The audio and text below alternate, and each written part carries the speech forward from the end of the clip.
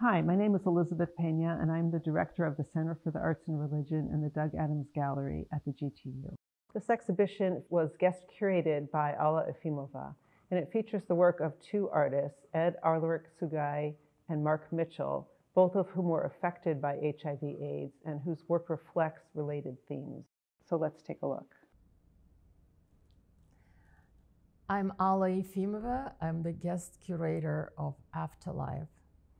A year ago, when I started planning the exhibition, I could not imagine how poignant its theme would be now at the time when we're living through the coronavirus pandemic. Mark Mitchell and Ed Ulrich Sugai, the two artists in this exhibition, lived through another pandemic. They lived through the HIV/AIDS crisis.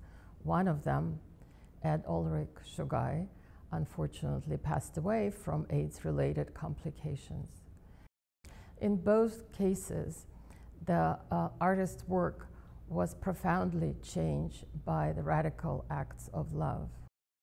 Mark Mitchell survived the AIDS epidemic.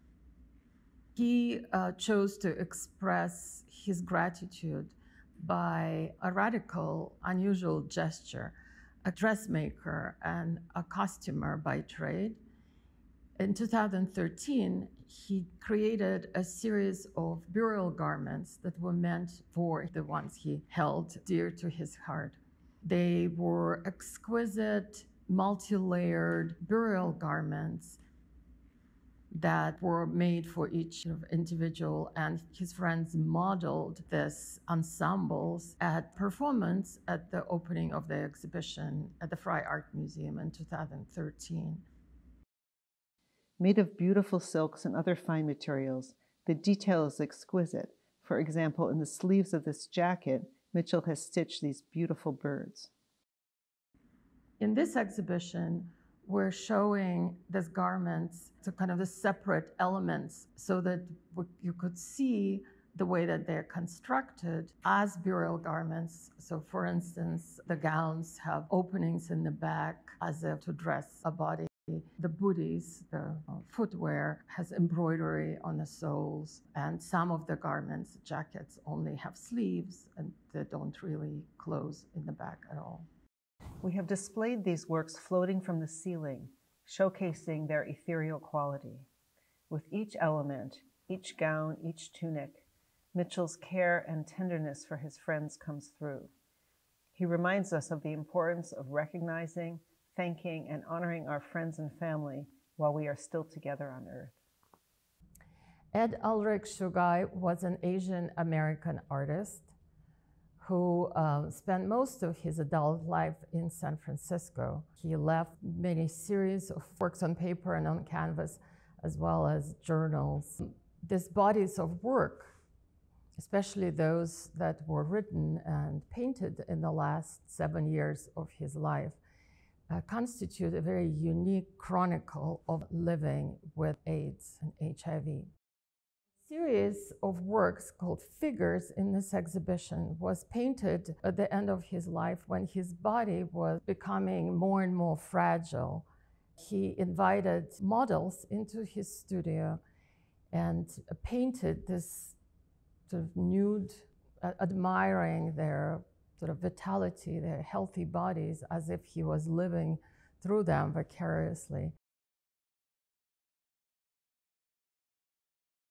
Some of the paintings, like this one, represent grief, and you see that these floating figures with downcast expressions and clasped hands.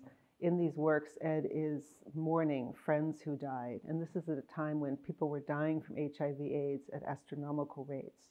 The paintings that resulted really show these bodies are almost translucent, semi-transparent, suspended, sort of ascending maybe. They're suspended between life and death. Other works, like this one, are more hopeful. Arlerick Sugai was suffering, so he painted the luminous, upward-floating, healthy bodies, wishing and willing himself toward health. Ed Ulrich's former partners, those who helped him at the end of his life, the ones who loved him and held him, made a promise they would share his work with the rest of the world.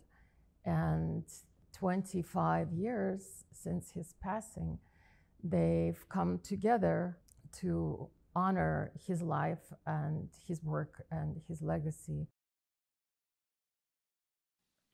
The art and afterlife connects us past and present. It expresses our fear and our worry, and it offers some solace and light. I encourage you to take some time to visit the exhibition, for now online only, and find out why we turn to art when, to quote Wordsworth, the world is too much with us.